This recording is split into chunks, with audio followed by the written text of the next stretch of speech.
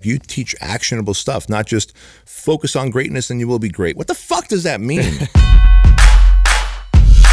What are some of the tips that you give to people with, because I see a lot of mistakes in my opinion on Instagram. One of them, in my opinion, I'd like to hear if you agree or disagree, is, you know, I view social media as a way for me to be able to connect to you and for you to kind of learn about who I am and my message, what I stand for.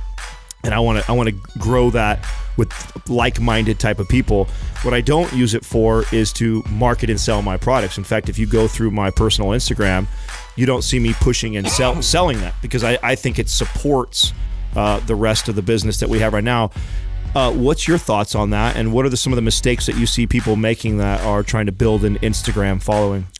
The biggest mistake I see people making is they are not being their authentic and transparent selves. They're being, in the entrepreneurial world, they're trying to be Gary Vaynerchuk and Andy Frisella.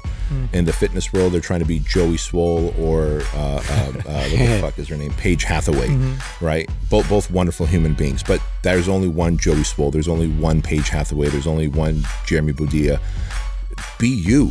Be you. And the moment that I decided to be me and not a Gary Vaynerchuk or Andy Frisella or Ed Milet is when my social media following started to grow, where I just started talking about, hey, I didn't take out a loan. I didn't have rich parents. I failed many times. Let me make a list of my failures instead of a list of my successes and wins. Let me show you every chink in my armor instead of showing you that my armor is impenetrable. Let me show you all the kryptonites that I have in my life that can weaken me.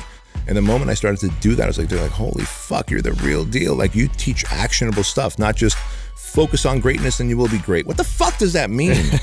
Focus on lead generation, convert those leads into paying clients, keep them for a long haul, ask for referrals, motherfucker. That's the real. I'll give you that kind of detail, right? And then I'll give you the how-tos.